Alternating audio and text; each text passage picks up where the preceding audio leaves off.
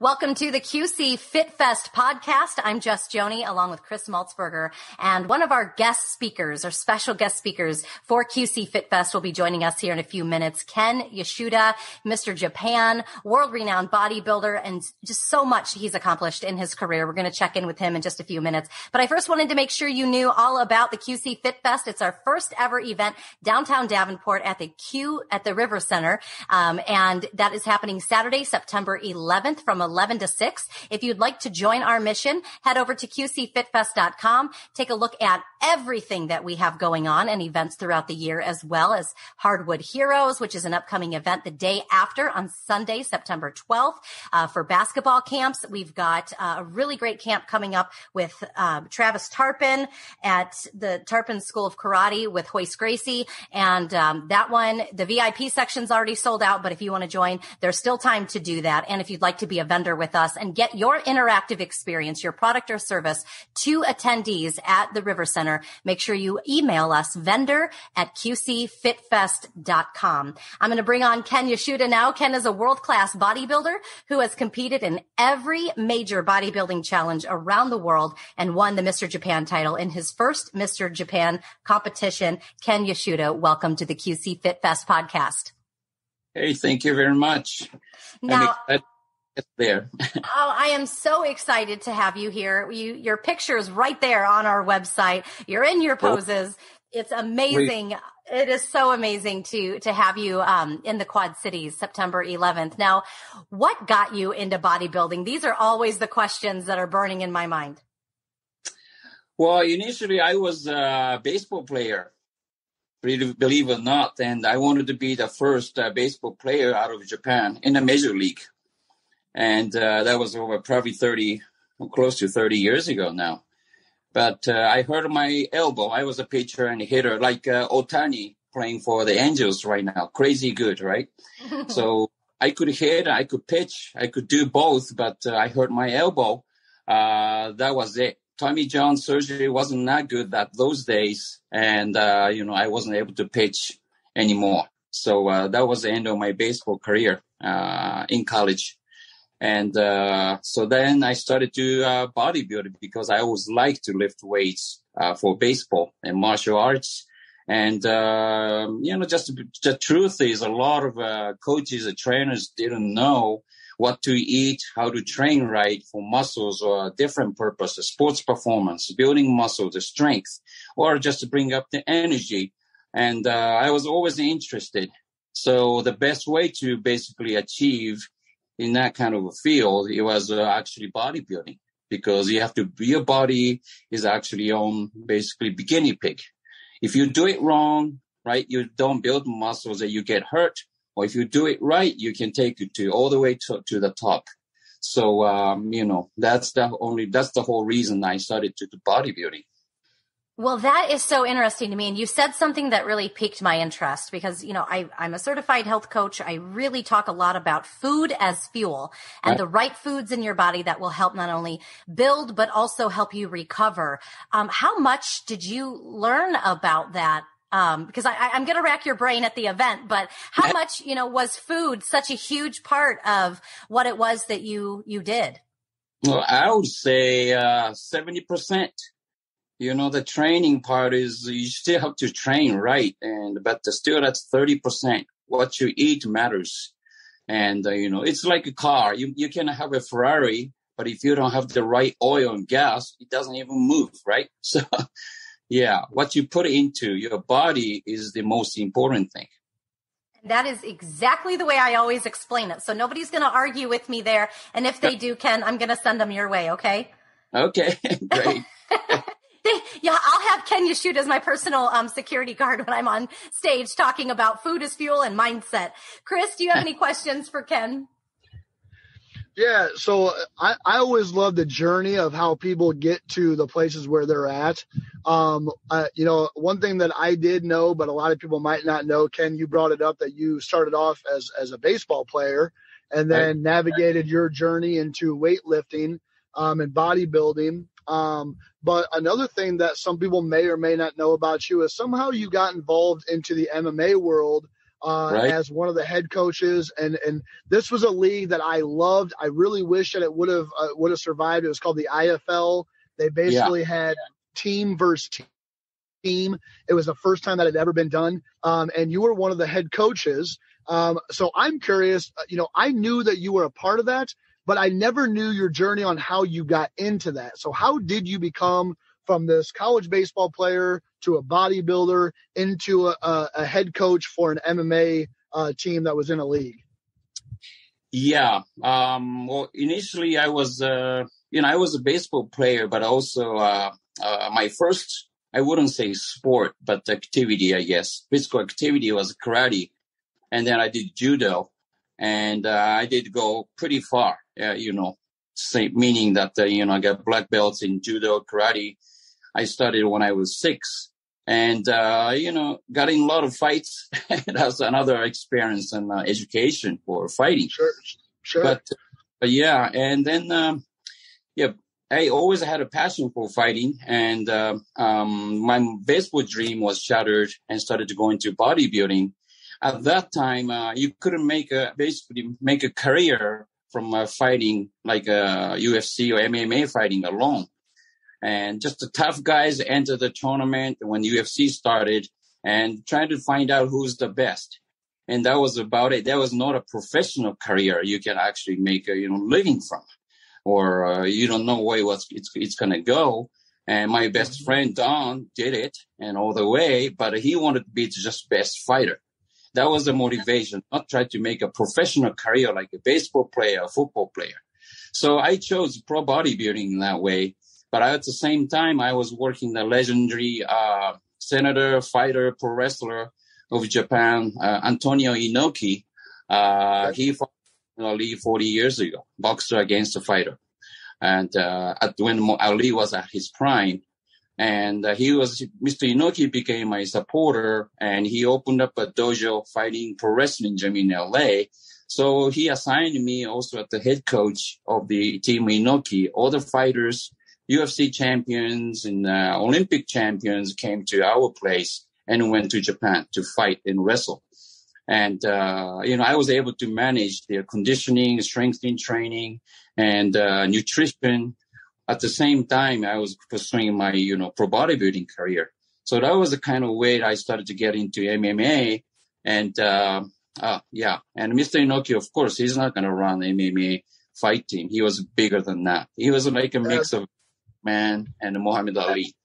Absolutely. No, Inoki, for anybody who follows the sports knows, Mr. Inoki is just a giant name in the sport.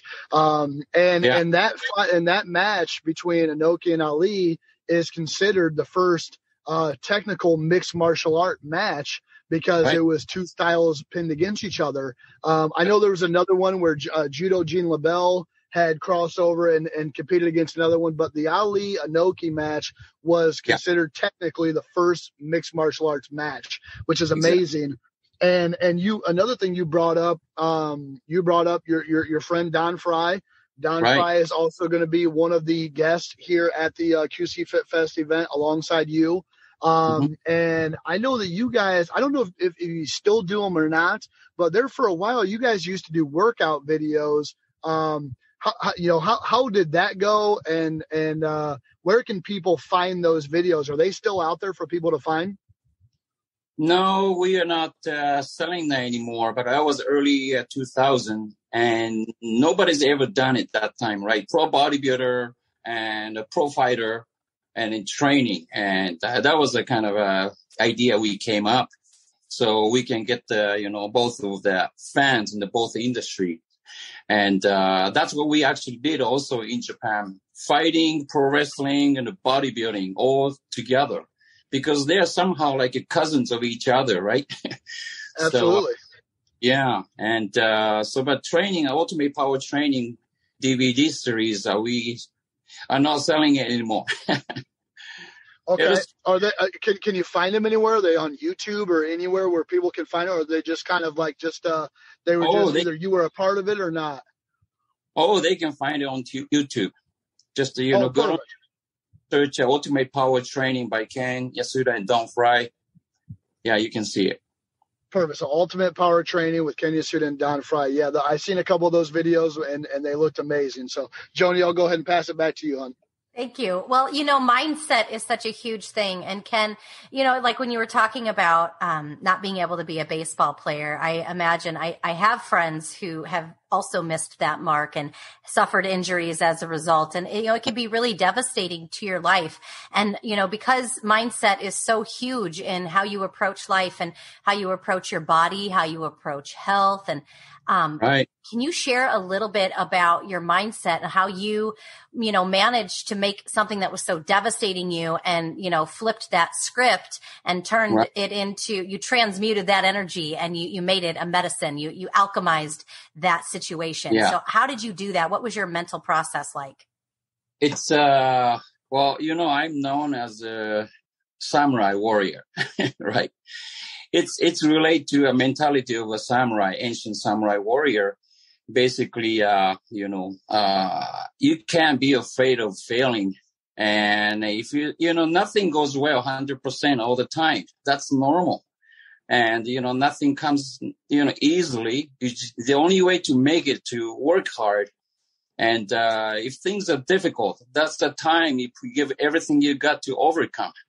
And after the difficult things come up, you overcome a difficult thing, that things will get much easier. But it's a repetition of that. And you see, I thought my life was over after my baseball dream was shattered, which was my dream since I was 11. But then, I told myself I have to get up. I thought I failed in my life, let my parents down, supporters down. But I had to get up and show, who I am and just prove it. And just by working harder, set a different target. And that was the only thing I could do. And it's easy to give up anything and just be normal tomorrow, have nothing. But why should we do that? We only have one life and we give everything we got and to get what we want. And you have to work harder than anybody. And was my mentality. And I coached, I don't know if you know, he retired, Ichiro Suzuki. He was probably the best baseball player in baseball for a while. Yeah, he was a shortstop for the Mariners. He was amazing. Yeah, and he's the same thing. A lot of people said he was genius. No, this guy worked harder than anybody. From outside it looks so easy that these guys made it. But no, they are hard workers. Nothing comes easily, and I couldn't give up.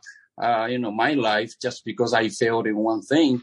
And I tried again. And, once you achieve it, you win. So it's just life is like that, and things don't come easily. I appreciate your insight, Ken. I really do. Thank you so much. These are like golden nuggets to share today on the podcast. Absolutely. And to kind of segue into, I guess, kind of wrapping this up, if anybody else wants to find those nuggets or hear about these other interesting stories about Ken, obviously make sure you come visit us September 11th down at the River Center. QC Fit Fest is going to be full. We have health coaches, personal trainers, doctors, martial art masters, wellness professionals, professional athletes, and obviously world-class bodybuilders like Ken. Make sure to stop by his booth.